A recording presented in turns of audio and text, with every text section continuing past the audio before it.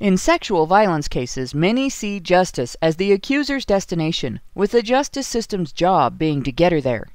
Nothing could be further from the truth. Justice is achieved by completing a quest for the truth of the matter through due process of law, and then acting reasonably and fairly in response to what is found.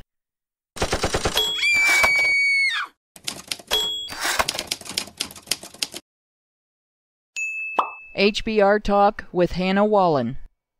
Ethical criminal investigation involves unbiased examination of all of the available evidence in an effort to find out what is true, so that any actions taken based on the investigation's conclusion will be fair and just.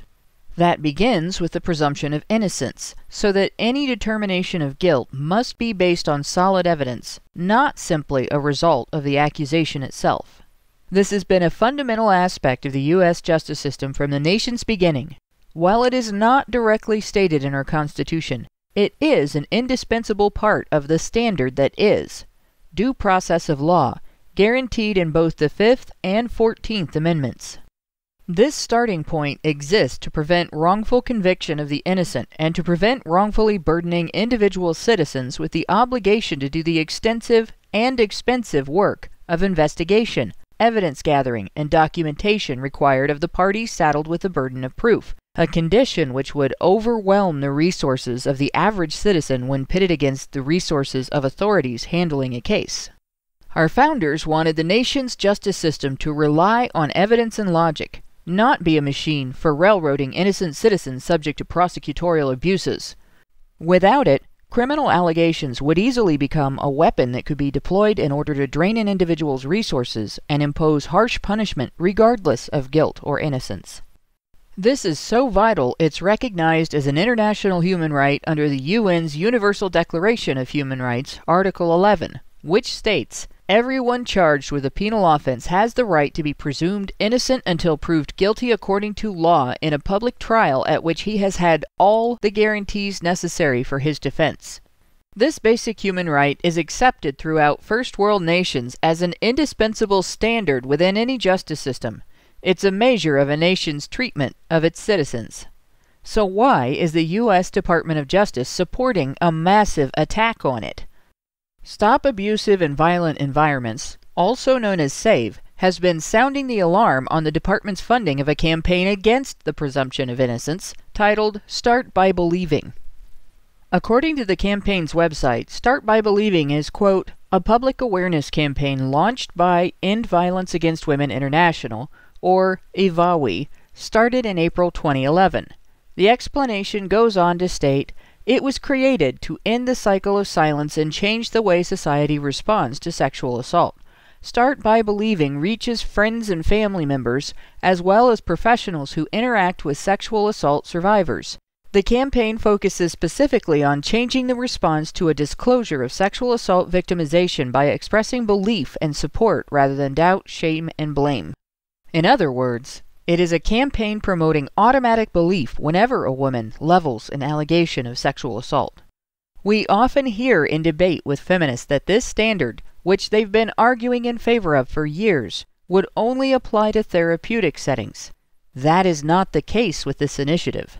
From their website, quote, most campaigns involve professionals from a variety of disciplines, including law enforcement, victims advocates, healthcare workers, prosecutors, and social service agencies. Depending on your campaign focus, you may also consider local colleges or universities, military installations, local businesses, and more. That's a far cry from limiting the standard to a therapeutic setting.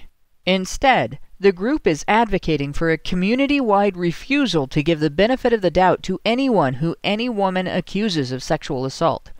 In addition, EVAWI has published guidelines for law enforcement methods of investigating sexual violence complaints with a goal of increasing convictions. As SAVE Services reported, SBB's effective report writing manual tells investigators to begin the probe with an initial presumption of guilt, and then to 1. Conceal inconsistencies in the complainant's statements. SBB advises investigators to minimize the risk of contradiction by not writing a detailed report for any victim or witness who has already provided a detailed written summary of events. Should there be inconsistencies in witness or defendant statements, investigators should highlight those that corroborate the victim's statement. 2. Make the sexual encounter appear to be non-consensual. SBB advocates making sure the incident does not look like a consensual sexual experience and making the complainant appear more innocent. 3. Slant the report. Investigators should focus on witness statements that serve to corroborate the victim's account. In other words, as highlighted by SAVE, the SBB's guidance encourages law enforcement to manipulate the case to create the appearance of guilt while concealing anything that might indicate the accusation is false. The article goes on to point out the publication's egregious lie about the intent behind this advice, wherein EVAWI claims their standards aren't about instilling bias, railroading the accused, or causing sexual violence allegations to be treated differently than any other criminal allegation. No bias? Not different? Really? Can we expect, then, that if a woman who has leveled a demonstrably false accusation of intimate partner or sexual violence is accused of filing a false charge, lying to police during an investigation, perjury, or harassment of her target, the same system will start by believing her accuser? That nobody will argue that she is being railroaded? How about if feminist-led organizations that purportedly offer services to female victims of violent crimes are accused of abusing their tax-exempt status by disguising political propaganda outlets as public service organizations? Does this standard apply to them as well, or do they deserve the presumption of innocence? Of course it wouldn't apply. Should feminists face the standard they want applied when women make allegations against men, suddenly its unfairness would become obvious to them and their protests would be loud, clear, and in your face. Supporters of this campaign will argue that it's different with sexual violence allegations, claiming false ones are too rare to be concerned about.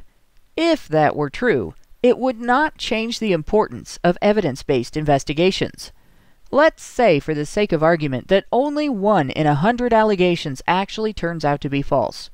How does that make any individual false allegation any less wrong, any less serious, or any less harmful to the victim, the falsely accused?